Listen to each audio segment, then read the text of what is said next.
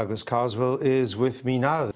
4 million people voted for us, which is great, but unfortunately the electoral system means it's very difficult to convert that into seats. But, you know, it's disappointing, but I think there are good reasons for us to actually be cheerful. We got 4 million votes, which is extraordinary success.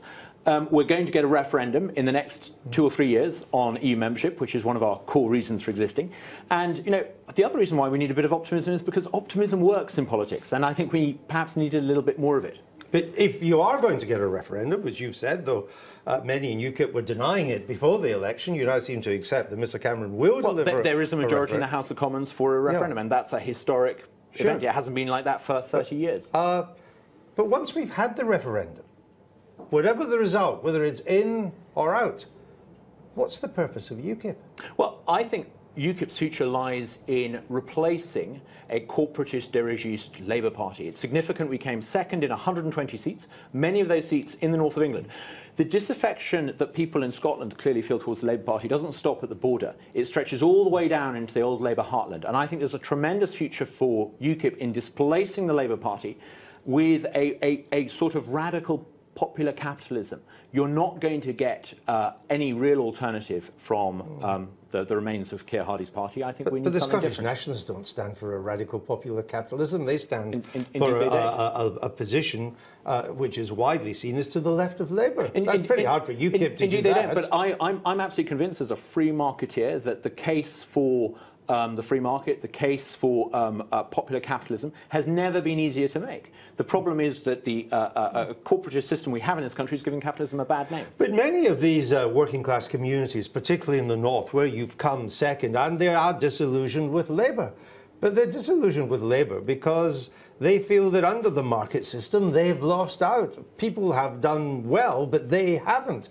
I don't understand how more market is going to attract them to you. Well, I think if we had I think there's a huge space in the political ecology, if you like, for a genuine, radical, populist, free market alternative that is not in cahoots with big business and corporatism. You're going to sell that in Hull, in Huddersfield, in Rochdale. It's going down pretty well in Clacton. But that's, well, yeah, Clacton is a different place, and even then it may be because it's gone well in Clacton, because you have a big personal following there, don't you? In the age of Amazon, the case for free trade has never been easier to make. We need to start making it. In an age where bank bailouts are outrageously putting public money into the pockets of big corporatist interests, I think the case for real, genuine free market reform can be made. We need to make it. So in terms of the market, you would, let me get this right, in terms of the market, you would position yourself to the right of Mr Cameron and hope to sweep the Labour north.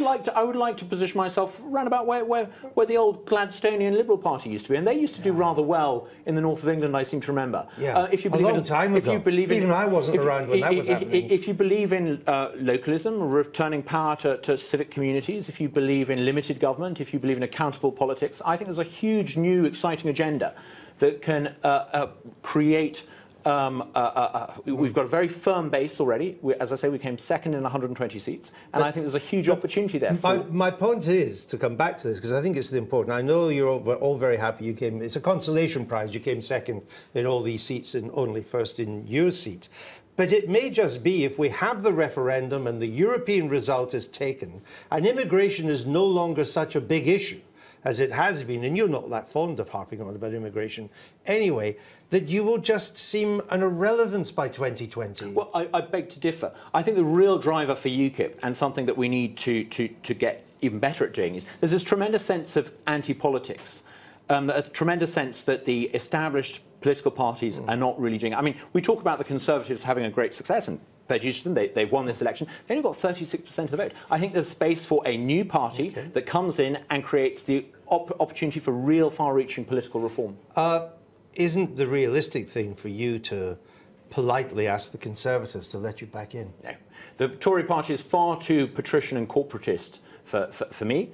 I will, as UKIP's MP, be pragmatic. If they do sensible things that are in keeping with change and reform, I will support it. But I feel that the future for UKIP is looking bright. We're in a good position, I think, to make big gains in 2020.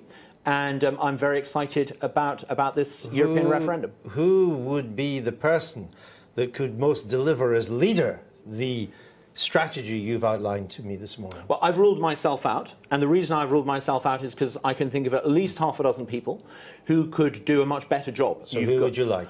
You've got a choice between, I think, Patrick Flynn, Suzanne Evans, Stephen Wolfe, Paul Nuttall. I know the people. choice. Who would you like?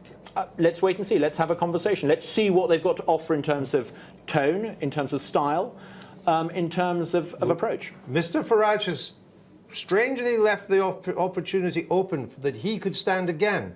Would you welcome that, or will you dissuade him from it? I think Nigel's earned the right to have a bit of time, and I think all of us, all 50,000 of us in the party, need to reflect. We're a mature party. We're not a one-man show. So should he stand again, or shouldn't he? I think we need to listen to what the other candidates have to say in terms of tone and style, and I think we need to take a considered decision in September.